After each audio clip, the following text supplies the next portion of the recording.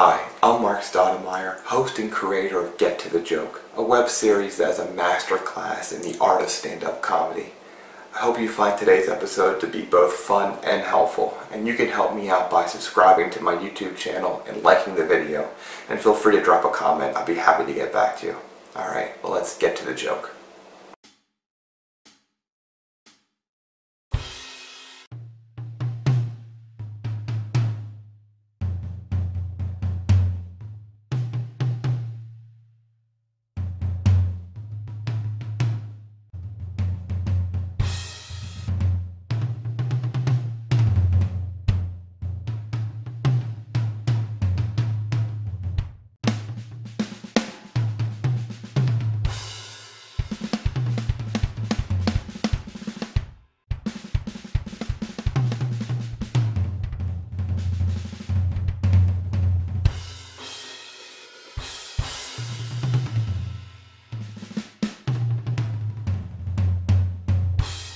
Hi, I'm Marc, a comedian from Philadelphia. As you can probably imagine how much going on right now. I can tell you the most exciting thing I had going on this week was my buddy called me up. He was like, "Hey Marc, found this cat outside." So I neutered him, gave him the shots, and I rescued this cat. You want to come over and see my cat? Well, I got nothing better to do. I'll drive 45 minutes to come see this cat. Showed this guy's house, cat's not even there. Go, "Dude, where's this cat go?" He goes, "Oh, it's an outdoor cat." Outdoor cat? Let me get this straight, fella. You found a cat outside, cut its balls off, and put it right back outside. Seems like a pretty raw deal for that cat. Story has another turn. This guy has two other cats. They're both house cats. Now how's an outdoor cat feel? It's like, "Oh, outdoor cat, don't be coming in here. See all this food and air conditioning and love? That's not for you. You get right back outside, you outside cat." Now I know how Cooper Manning feels. Nobody. All right. For those who don't know, Cooper Manning is Eli and Peyton Manning's other brother. There's a reason you never heard about Cooper Manning, because nobody cares about Cooper Manning. He's an outdoor cat. And today's guest is Jim Tews, who originally from Philadelphia but now lives in New York City. Jim has been on Last Comic Standing, Just for Laughs, and he's a regular at the Comedy Cellar. So pretty much Jim does all the things that one day I hope to do. Jim, it was such an honor to get Jim on this web series. He's truly such a gifted comic and just an overall nice guy. He let me have access to everything. I got to see his notebooks. I got to see how he develops these jokes that I've been a fan of. I got to see how he was able to develop them, how he writes them. I learned so much from this interview with Jim. I mean, he's on a whole other level than I am, and it's just great to get access into that mind of his. I am so fortunate that he sat down with me and we got to talk about his childhood and how he got into comedy, and most importantly, how he is able to get those jokes that I just love so much out, and how he was able to create two such classic albums, which I will have links to in the show notes here. So let's go. I'll stop my babbling so we can go ahead and get to the episode. Thanks for being here. New York.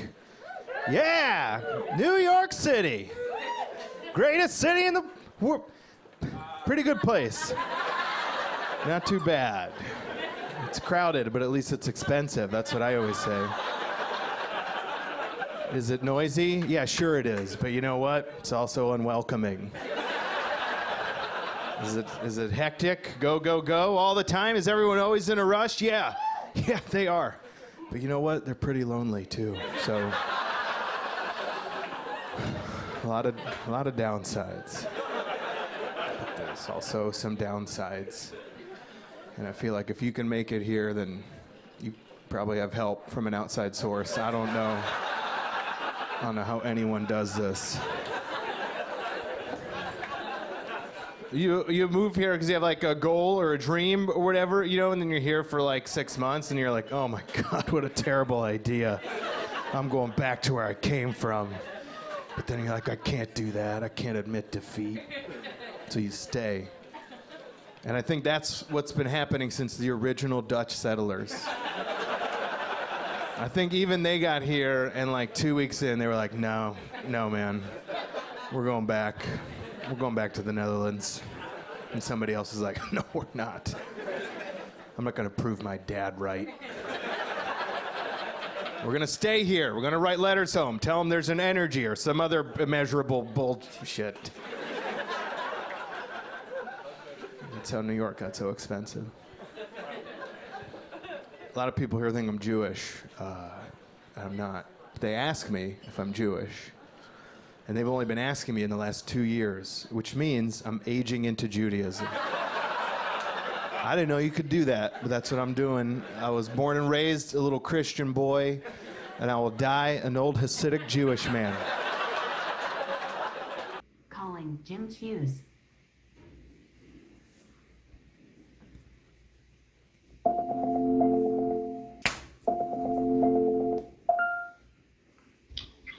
Hey, oh, I like the beard, dude. What's going on?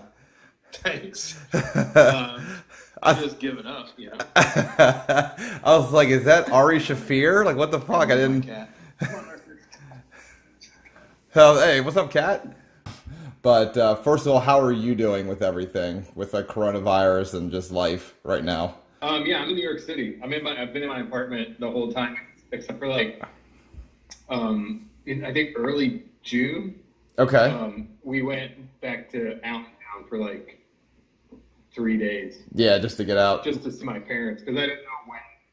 Yeah, and you know, like our rentals were still kind of cheap. Yeah. And I didn't know when we'd get back, and if we didn't do it, like.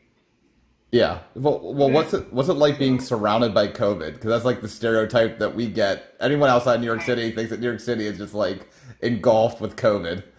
Do you know people that have COVID? Or well, yeah, I knew Shane Torres got it, but he wow. got it when he was in LA.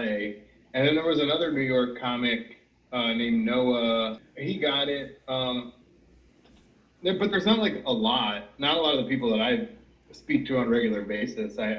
Shane is probably the closest person I know. Okay. And he's doing okay? Like we were like, yeah, he's fine. He said it was like he had the flu for a couple of days, but wow. Yeah, like, I mean, we actually specifically, I'm in Queens, which was the worst. Yeah. Of all of New York for a minute. Yeah. But now our numbers are better. Were you like afraid to like? I'm sorry. Outside? I was gonna say, were you afraid to just like walk around? Because my best friend from high school lives in Brooklyn, and he was like, yeah, I take my dog to the dog park, and I go to see my brother, and we go. I was like, what? I was like, are you not afraid? He's like, it's everywhere. It's like I can't, unless I just sit in my apartment for 4 months, I'm not gonna, you know. So it's kind of crazy to like, I don't know, be in your situation. The thing, like, at first, I'm like, I was less afraid of getting it than I was like getting it and giving it to my elderly neighbors. Yeah. You know? Yeah. Like shit like that. Because it's like, you know, statistics wise, like if I got it, I'd be sick for a while. Yeah. And then be relatively fine. But I don't want to like affect somebody else's life. Yeah. No, I understand. But at first it was weird. It was weird at first because, you know, you're like, holy shit, it's like hard to avoid anybody. Yeah, especially in New York. Always, that's what I mean. There, yeah. It's like even if you're, you know, even if everybody follows the rules, like it's people's like natural flow to not give anybody else that much space. Yeah. You know, like even today, I walked by the T-Mobile store by my house. Yeah. And I could see in. And they had the stickers on the floor, like everybody does. Yeah. And people were just still standing in these little clusters together. And I'm like, it's just what everybody's kind of used to. So it's like, I think a lot more people here were being cool about it than I thought would be. But I think it's because people here know, like, how fast a cold spreads. Yeah. I feel like with comics, there is there's a certain point in their young life, whether it's childhood or high school or whatnot, where they know that they are funny and they use that to their advantage somehow, whether that's to make friends or with girls or to get out of trouble or diffuse tense situations. Do you know when you knew that you were that you were funny and that you weren't just you just didn't have a good sense of humor, that there was something different about the fact that you were funnier than other people that you were around? Do you remember any time in your life when that would have happened? I was really quiet when I was younger, and I would have friends that were. I would try to make my friends laugh, and then I would have, it wasn't like I wasn't a class clown kind of person, but I feel like I was always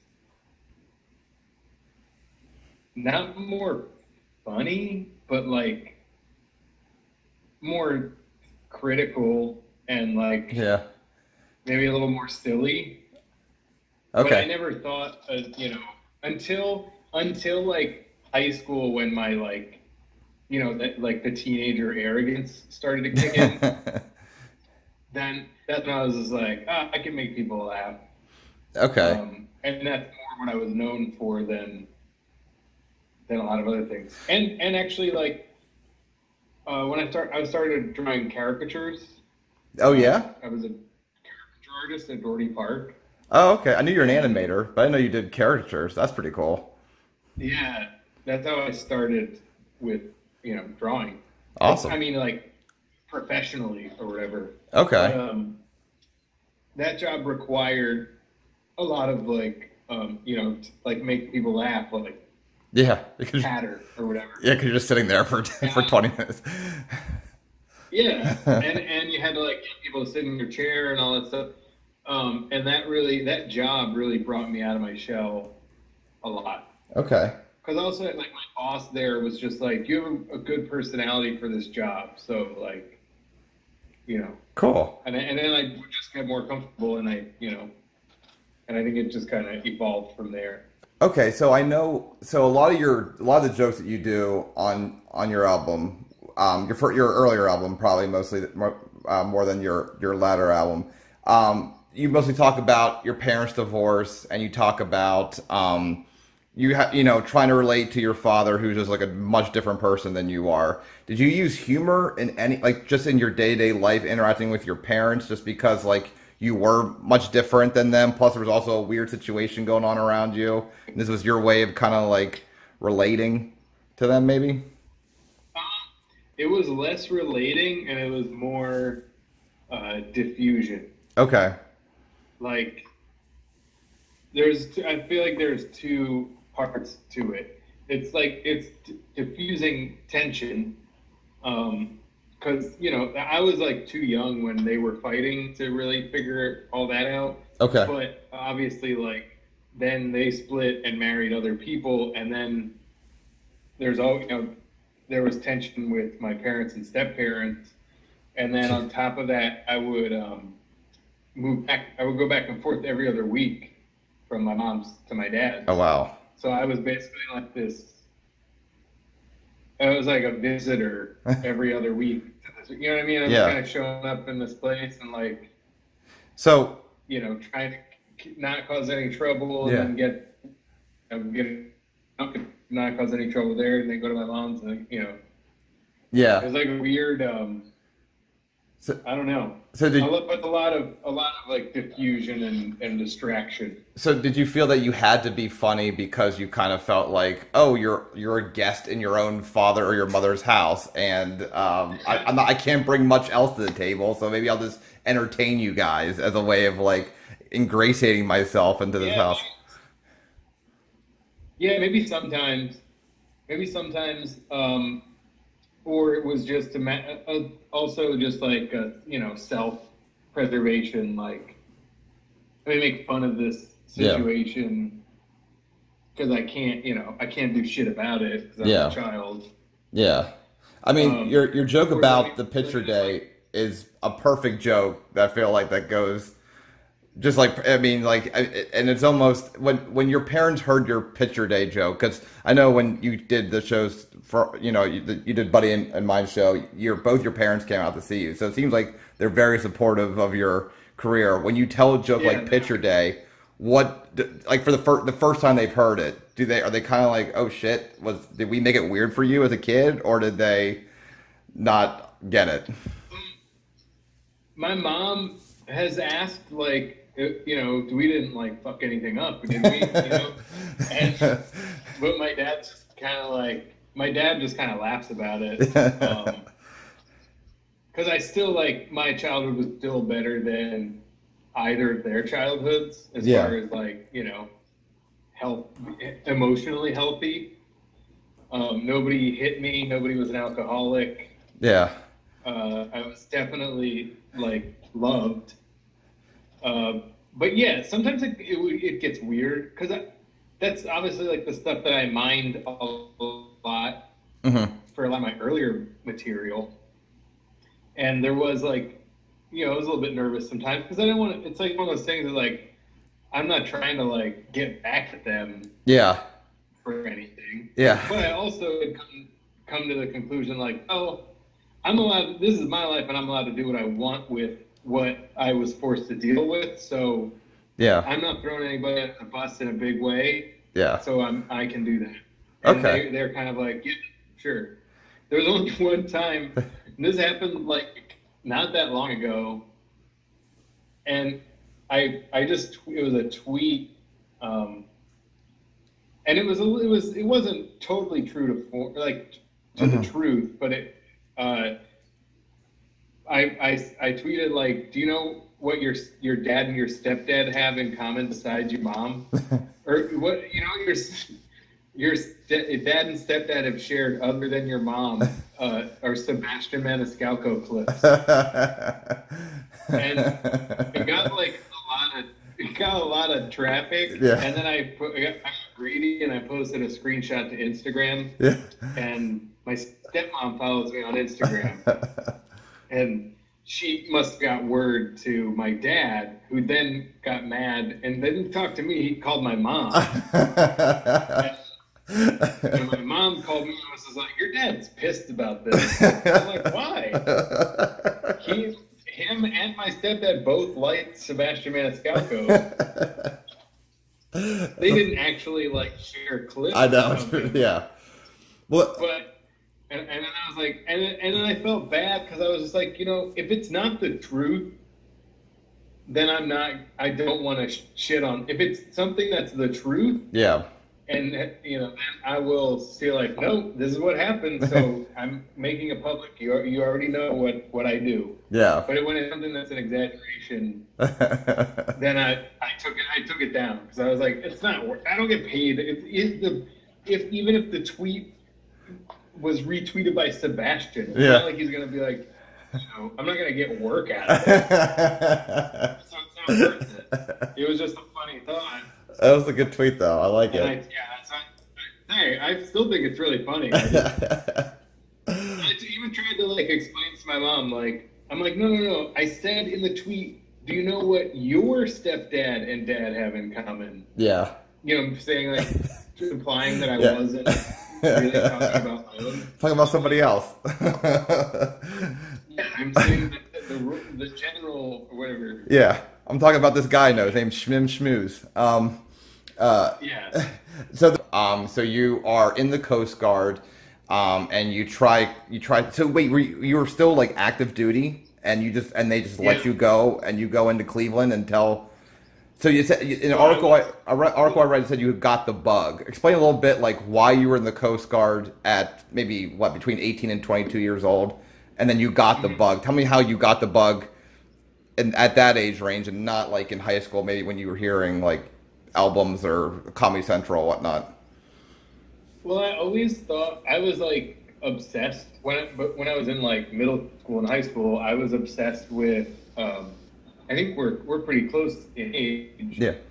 So you had like Stand Up Spotlight, and you know, I watched all those shows. That was when like stand up was all over television. Yeah.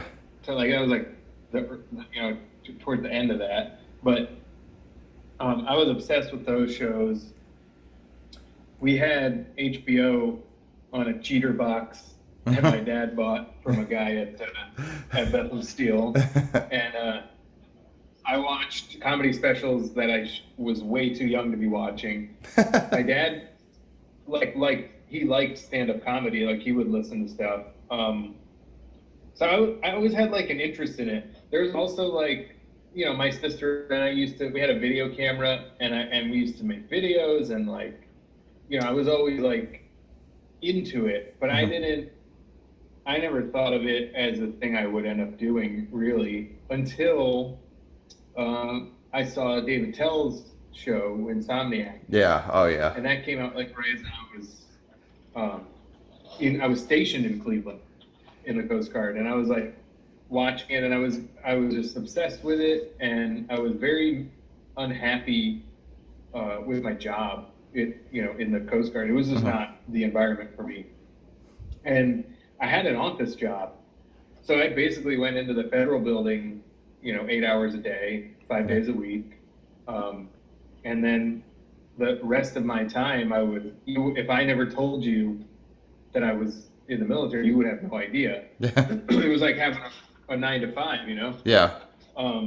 So I would go out at night, and I think I found this place online. Yeah, you mentioned that. No excuses. Yeah. And it was like just a sports bar in a shopping center kind of thing. And then, you do your first open mic, you meet a bunch of other comics. And I remember that was like the March before my enlistment was up. And then my enlistment was up in that following October. And then I could have signed up again because I signed up to switch jobs in the Coast Guard to become an IT guy instead of a human resources, basically. And because I was really good with computers. And they were like, you can switch, but you have to re-enlist and for another 3 years. And I at that point, like since the first time I tried the comedy thing, I was like, fuck it, I don't belong here. I'm going to try this comedy thing. So, but in the same article I read that you had mentioned that you were also getting into trouble in the Coast Guard. So what chicken egg situation? What came first? You in comedy, and that led to you not taking the Coast Guard so seriously, so you're getting in trouble, or you're getting in trouble, and then you're like, man, I just do comedy. That's my outlet, not this. I was getting in trouble first. Okay. What happened was really I turned 21, and I was old enough to drink, and I started going out to bars. And if you are 21 and you're going out to bars and you're not playing in a band or like you don't have anything to do besides get fucked up. Yeah. You get fucked up. And then I that was part of the reason the Attell thing like appealed to me because I was like, this guy, he just gets to travel around and he gets wasted and tells jokes and hangs out with like weird people. But I didn't have the other part of it. And then when I started, I got in trouble, just general like behavior stuff. I just was a kid. And I got in pretty serious trouble for showing up late and still drunk to duty the one day. Wow. And there was no like, oh, that was my moment kind of thing. But that definitely made me go like, oh, this is bad. And then at some point later on, I had started comedy not long after. And then I found that that alcohol never helped my nerves. For somebody that's like, I'm nervous, I need a drink. Yeah. So doing comedy, I didn't really drink because I was too scared because I was, going to do this open mic or I wanted to watch or I wanted to, whatever. So so me doing comedy and having something to do at night instead of just drink is what kind of like steered me in a better direction. Okay. I mean, eventually I got used to drinking and performing, but it became a lot more manageable. Okay. And so did you... It probably saved me from a lot more trouble. Did you... did you exhaust the Cleveland? Because I know you filmed you recorded your first album in Cleveland. How long did you do stand up in Cleveland before you headed back to PA to live at home to save a few money because you knew you were going to New York? Like, how long were you in Cleveland before you exhausted that comedy scene? It was about 8 or 9 years. Okay. Okay. It was a while. So the first question is, like, when you get a joke in your head, what do you do with it from it clicks into your head? If you can walk me through how you get it to whatever channels it goes until you go on stage with it. So basically, the system I've had for a while now is I always carry a notebook. I mean, I did until recently. Sometimes if I leave the house, sometimes I'll still stick it in my pocket, but I use these like field notes. Oh, okay. Notebooks, the little ones, and then like I would usually I try to write something down every day, even if it's just like to-do list type stuff. And so whatever ideas and random shit I have just ends up jotted down, right? Yeah. And then what I would do is like if I had a spot anywhere, if I had a spot that was like this is a new material kind of spot, either like joke night at the Comedy Cellar or just some random bar show where I'm not getting paid or whatever, then I would go, I would have whatever I wrote down in the last couple days, I would kind of put together in a set list. And then I also see, okay, so this is my current notebook, and this is the last wow. 2 years probably. So there's 2 albums of jokes in there, in those ones. I don't think that I was in band stuff was in these notebooks. I didn't start buying these specific notebooks until a little after that. Okay. But I just started because they make like different ones. So they're for different seasons. Okay, so they're called field notes. So what about that specific notebook do you like about, like, why versus just like a regular small pocket-sized notebook? Well, I like the size of these. Okay. And I'll tell you. So they have like different editions. Oh, cool. And as like I like design and stuff, so like I get a kick out of that. And then the notebooks are thin. They're not like a ton of pages. Yeah. So my thought is, if I lose one, I haven't lost, 6 months worth of writing. Yeah. And then the other thing I do is, in the beginning of every notebook, I write down the headlining set. Okay. Set list as it progresses, and then you're gonna front it in the front. It's like a little more organized. Okay. I write all the new stuff from the old notebook. Okay. So every notebook has this like the long set list, which would be like whatever is going to be for the album. Yeah. And then premises that have not been worked yet. Okay. And because when I switch notebooks, then I'm forced to look at everything again. And then I don't lose stuff, and then also I can just get rid of ideas. Because sometimes an idea will go like 3 notebooks over, and by the time it gets to the 3rd one, I'm like, this is garbage. I'm giving up premise. Dude, I love that system, man. Yeah, I like these because then if I lose one, I haven't lost, like I said. Yeah, everything. A lot. And then I'll like put when I have a bit that's like getting tighter, as it gets tighter, I'll usually type it out. Okay. And put it in like Evernote or something. Okay. So I have the title of the bit, and then I write out the beats. So and then I just add stuff to it. Okay. Well, so when you get the idea and you write it down in your field notes book, do you not look at it again until you hit a stage, or are you constantly once a day looking at it into, oh, I got this show on Thursday that, you know, I want to work this joke on? Or do you look at it before you get on stage, or is it just like, oh shit, I forgot about this joke, I'm on stage, let me just tell it? No, I look at it.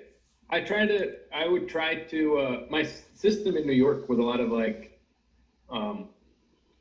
you know, I would try and go somewhere an hour before the show and go through that and jot down a set list, and then any you know, extra ideas that went with whatever premises I wanted to work on. Yeah. But sometimes it would just be like, I'm running late, I have a spot, I want to work on this new thing, and I have 2 words, but you know, it's low risk, or you know, whatever. Yeah. I'm gonna back myself into a corner and see what comes out.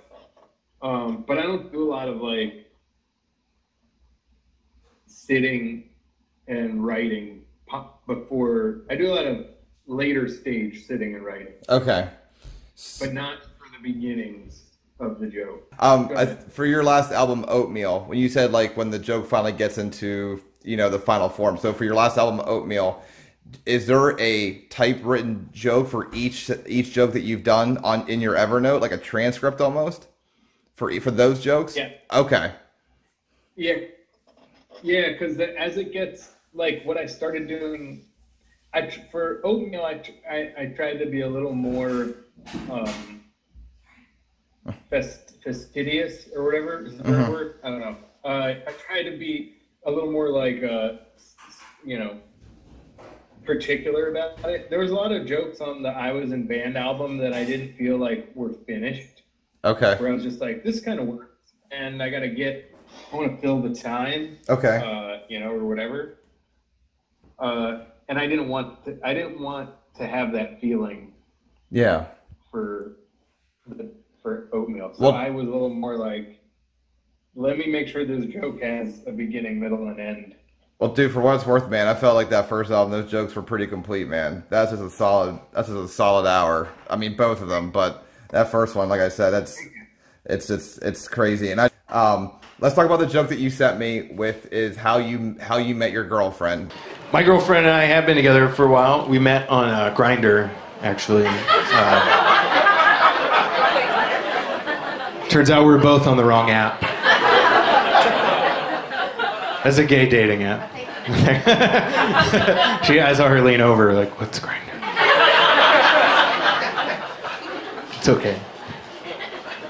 I understand why you wouldn't know what it is. I mean, I might be more surprised if you did know. I don't know.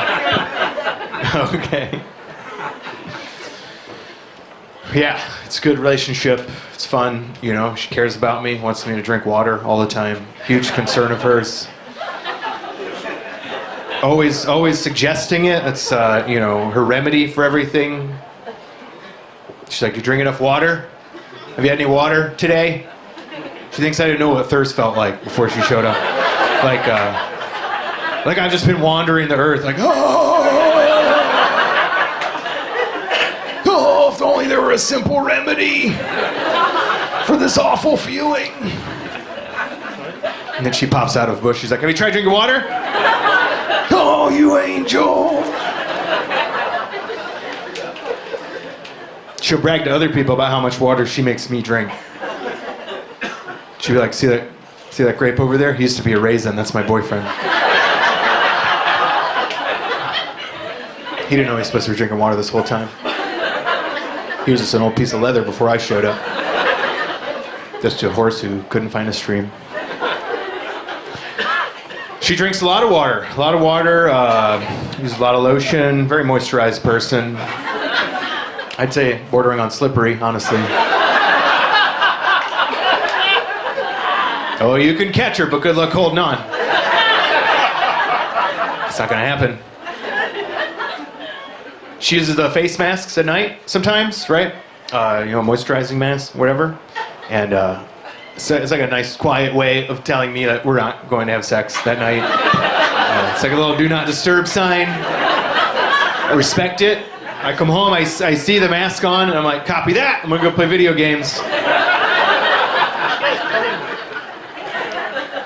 But I worry that at some point, I'll come home, she'll have the mask on, And then I'll be like, so we're not? And then she'll be like, no, let's go for it. And I'll be like, you sure? She'll be like, yeah. And then we'll do it. Then I'll like it, like a little bit more. Then I'll become a mask guy. Then I'll need the mask. Then I'll want the mask all the time. Then I'll feel like a creep. I'll be like, come on, let's do the mask thing. Come on, you're looking a little dry in here. Let's do the... we both do the mask. It's too much. We get along well. It is an interracial relationship. She's Puerto Rican. Yeah, I'll never be with another white woman again. Those are her words, not mine, by the way.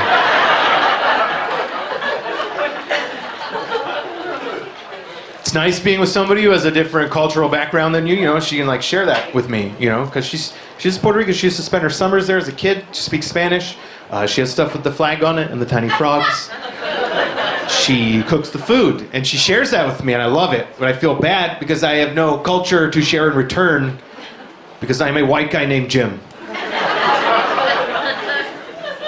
She'll be like, try this. It's called mofongo.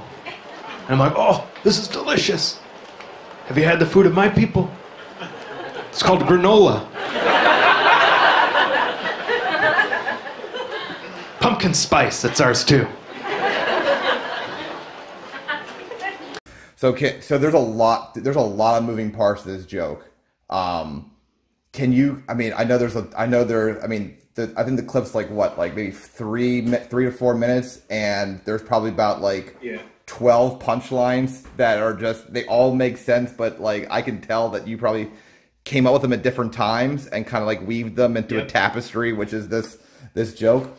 So can you tell me like where like what happened and what did you write down in that field notes book when it came to parts of that joke, if you remember?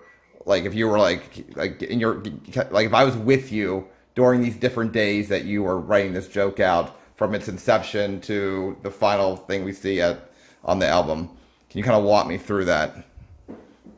Well, so I don't know if you noticed, but I was in band, there's some overlap to the Oatmeal album with the joke about drinking up water. Yeah. And I was like real weird about doing that because I was like, I don't want to repeat this, but what had happened is this is what I'm talking about with the unfinished jokes. Yeah. Right? Like I had the joke about her wanting me to drink more water, and it was a funny joke, and it was fine. But then after I recorded the album, then I would go out and I would do that joke, and I would keep adding to it. Okay. And it was just working, and the more stuff was working with it. So I was like, well, shit, I'm not gonna like ditch all this other stuff and then leave out one good joke. Yeah. Just for the people that are really paying attention. And I was like, I'll have a better version of one of the same jokes. Yeah. On the next album. But that was the joke I was using to start this next chunk that just kept getting added to. Yeah. So I heard, drinking up water, and then the mask stuff came about naturally because it's like true story. And then, how does that one? Well, the one thing I would bring up is you talk about how your girlfriend uses lotion, and you mentioned that she's slippery, and just the word slippery is the perfect word for that joke. That's the funniest word that goes with that. How many different words did you use until slippery was the one that was like, this is the one that unlocks the rest of the bit?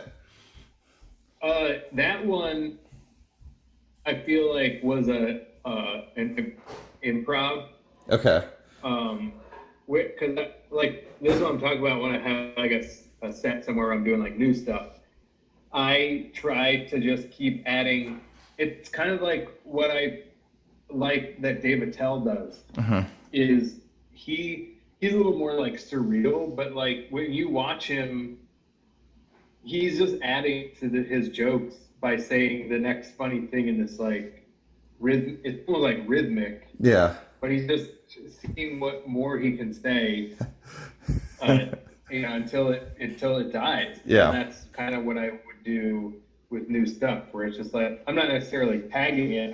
I'm trying to keep talking in the same vein. So I'm pretty sure that I don't remember struggling with that one. That was just like an aside kind of, and it hit, and I kept it. Yeah. The thing that wasn't working for a while was the joke about like foods that white people eat, basically. Oh, the juice bar joke? You know, what's that? The juice bar joke? No. This is on oatmeal. Oh. So I didn't always say oatmeal. You know, in the first clip, the one from Yes. The Cellar. You say granola. I say granola. Yeah. And I would, for like, probably like a year, I was like, I kept saying granola. I would try like pumpkin spice. I'm like potatoes. I'm like, just all these like and I was like texting. I texted my friend Ramon Rivas. I forget who else I texted. I texted my friends that were not white to be like, what do you, when you think of white people food, what do you think? And everybody was like granola, mayonnaise, you know. Yeah.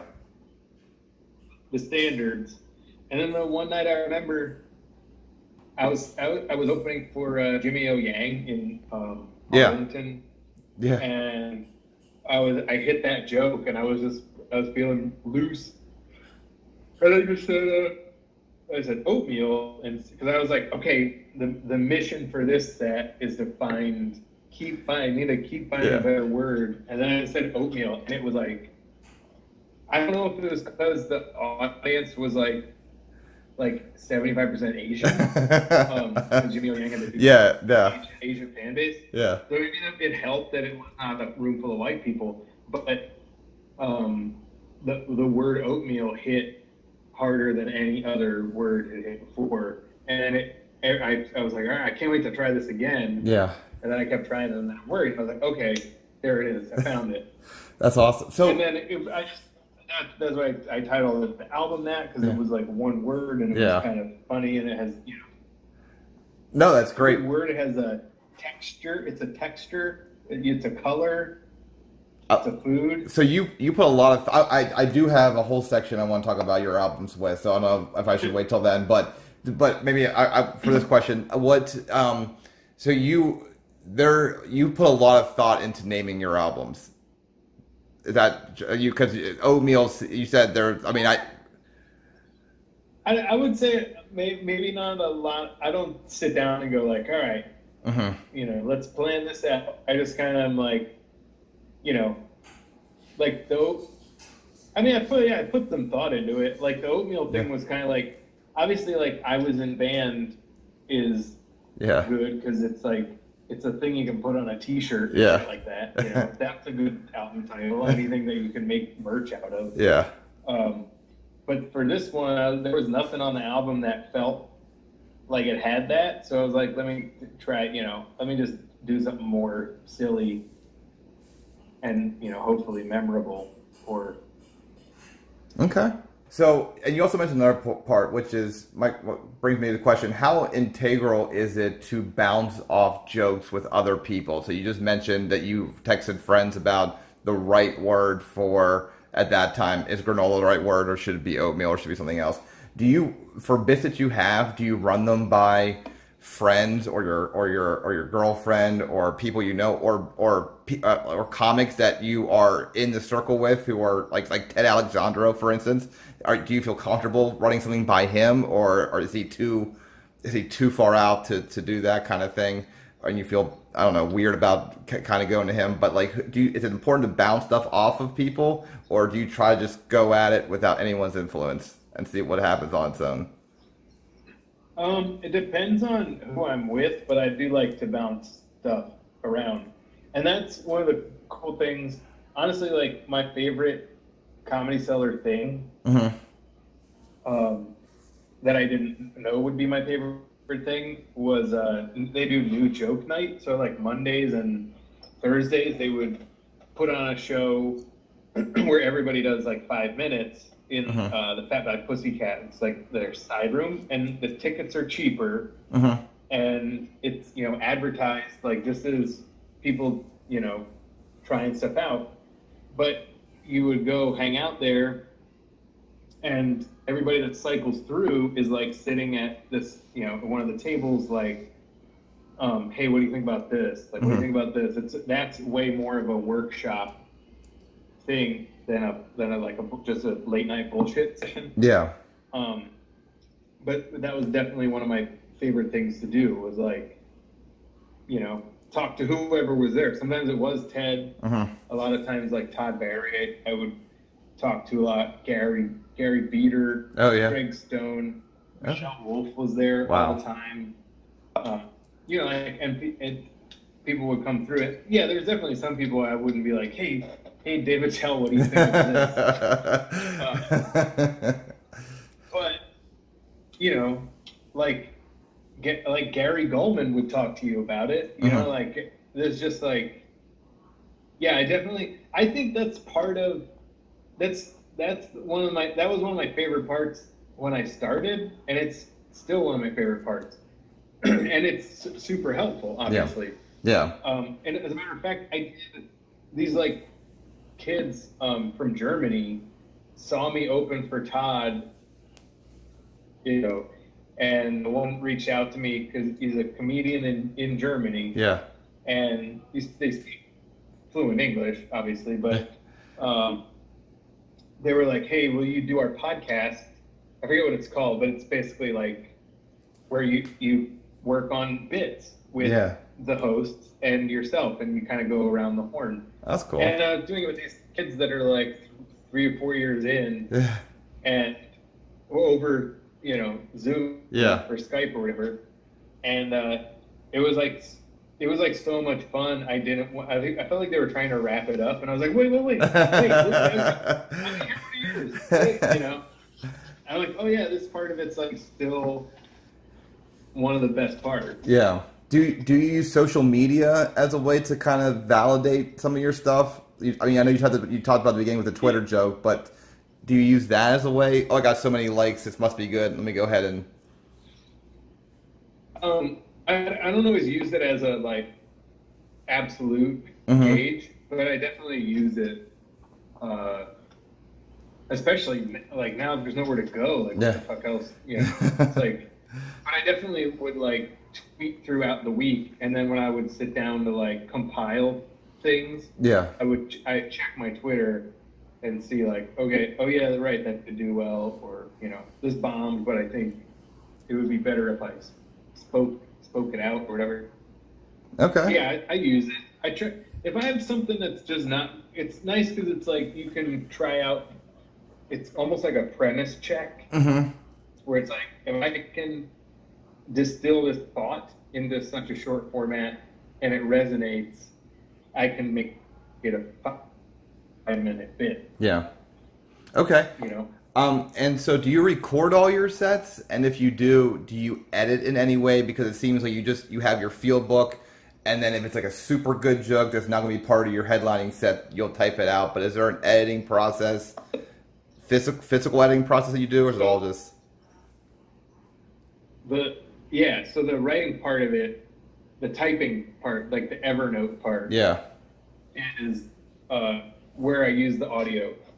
So I was in a good flow for a while before I taped the Oatmeal album. I was getting a lot of stand-up work, which means I had a lot more time during the day. Yeah. I would listen to the set I did like the night before, just like voice memo recorder. And if I had something in that set that I liked that went with it, then I would like type that into the, basically I would have a note for each joke. Okay. Like a Evernote file. And I would start it and I would just add whatever, if I did this random tag on Tuesday night, that would be in the Evernote file. If I did this random tag on Thursday night, that would end up in the Evernote file. And then you get a better picture of it. And then you can edit it down. Okay. And then you try the better version of the joke the next time you go out or whatever. And is there material that you won't do? If you come up with a great punchline, whether it's politics, race, sex, is there stuff that you will not touch? No, not really. I'm like weirdly aware of, and I think this goes for a lot of comics. Some are more aware of it than others, but there's certain topics that like people will tolerate from you, and certain topics people won't tolerate just based on their judgment or the kind of the vibe you put forward. Okay. You know what I mean? Yeah. Like, if I got up there and started doing like real, like aggressively bro-y stuff, Yeah. or was just like very like in your face, it would probably be off-putting because I'm like 5'7" and like I have these glasses. I'm just kind of like gentle looking. Gentle looking. Well, and like also it's weird too because like when I was younger, I was like, oh, everyone, you know, I would do a lot of really cute jokes. Yeah. And they worked because I was like, I looked the part. Yeah. I was like young and clean shaven and whatever. But you can't, and then you're like, and then it's like you're almost 40 and like you look tired and you can't get away with the cute jokes anymore. But you also can't like dive in on race, Yeah. you know, or whatever, in like hard way. And just so I have thoughts on everything. I've written, you know, in personal blogs or not blogs, but like, you know, just jotting ideas down. I've written about everything, but I'm a little more aware of like what people are going to tolerate from me and what like works best within an album. Yeah. You know? Okay. I try not to like constrict myself too much, but I also feel like if you went to see I'm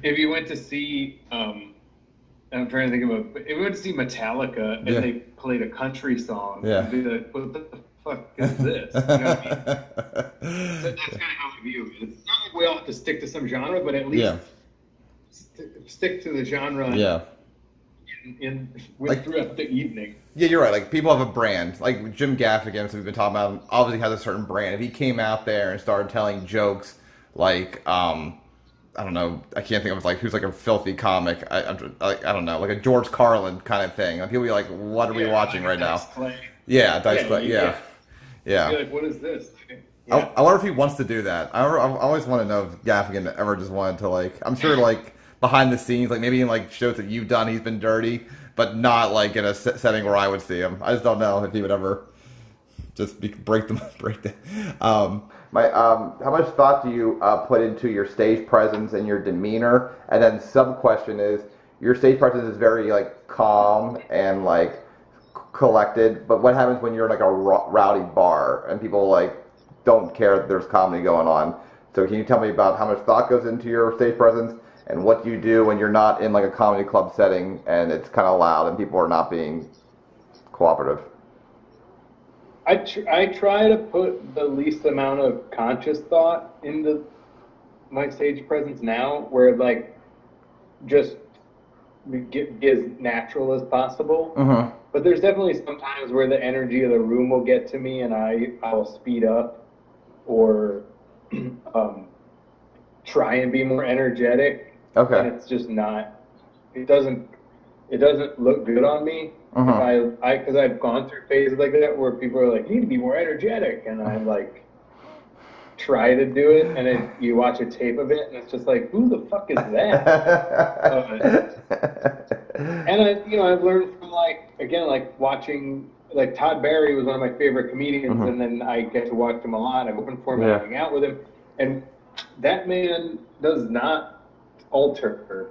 Yeah. He does not change the way he speaks in front of a crowd, no matter what is happening. Interesting. And it's like it works. So it's like, you know what I mean? Like, again, it would be weird if he did otherwise. Yeah. For the second question, I used to panic. Sometimes I still will. I mean, at the winery, things got a little weird because that table up front was drunk. And my ex-girlfriend was there, her mom, and they were. And I like. I used to be. I try to remind myself that this is a live event. Mm-hmm. And while it is. It's like I'm like I want to get my jokes out and tell my jokes and work on this thing. I have to remind myself. These people are out for a night. They don't get. Why would they give a shit about you? Yeah. They didn't. They don't know who the fuck you are. So like, relax and let it be. Try and let it be what it's gonna be. Okay. Because it's live performance. Okay.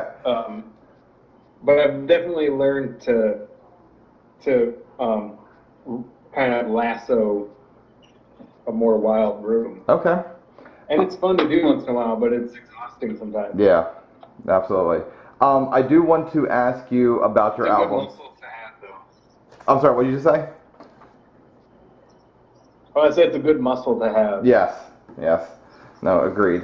So I want to talk about your albums, and I want to know, like, first question, like, how did you know when it was right to do both your albums? How did you, like, was it a feeling? Was it like, I'm going to just do 5 years and then that's going to be like my capstone, I can move on? Like, how did you know it was right to do both those albums at those specific times?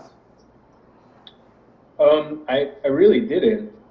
With the I Was in Band album, I was like kind of spinning my wheels, and I had written a book and I had like tried to sell another one and it didn't sell. And I was working a day job that I wasn't crazy about, like a production job, but and I was like kind of frustrated, and I had an open offer from Rooftop, the record label. They were like, hey, if you ever want to do an album, let us know. And I was like, all right, I need to pick a time, some months out that I'm going to tape this album and then just dive in. Yeah. Just make it work. And I did that to give me something to work towards. Okay. And then that was helpful for my mental state, for sure. But I didn't want to do it that way the second time. So then the next one, I was like, I feel like I have, I'm getting to the point where I have enough stuff. Yeah. Let me, schedule a recording, get that process going, figure out where to do it and when to do it, and then keep going. So it was like, which was a way more comfortable way of doing it. Okay, cool. The hard part with the album is like you want the room full of people that kind of know who you are, maybe. And my goal was I'm not going to do a second album until I know I can fill the room to record the album, but that didn't really happen. Okay. So the room I did it in was full, but not because of me. It was because it was a weekend room that always fills up. Okay. And so it was all strangers, but. So, and then when you did the album, did you scrap all the material then once you released it, or were you still doing the same jokes from the first album after it was already available to whoever wanted to buy it? After the first one, I had some overlap because, again, like, I'm not any sort of name, so it's not like it's not like somebody asked me, like, after I recorded the album, they're like, so you starting from scratch, you throwing out all that old stuff? And I'm like, no, nobody's fucking heard it. Like, still. So I'm not going to throw it away. Like, I'll use as little and little of it as possible until I use none of it. Okay. But if I was, like, more well-known, I might have a different approach, but... Yeah. Okay.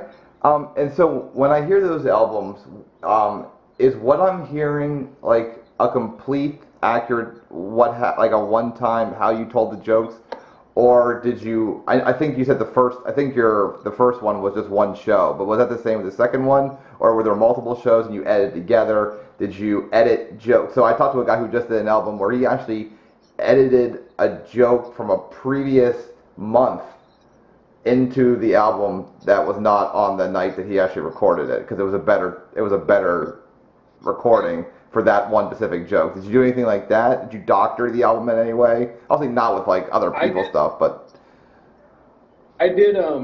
It was 2 shows, and the album it's a mix. It's mostly the late show, but there's a couple things from the early show that just worked better. Okay. Where it would have been like, it would have felt foolish to be like, no, I had these 2 shows. Ideally, it would have been great if I could have just said, use the late show, go for it. But there was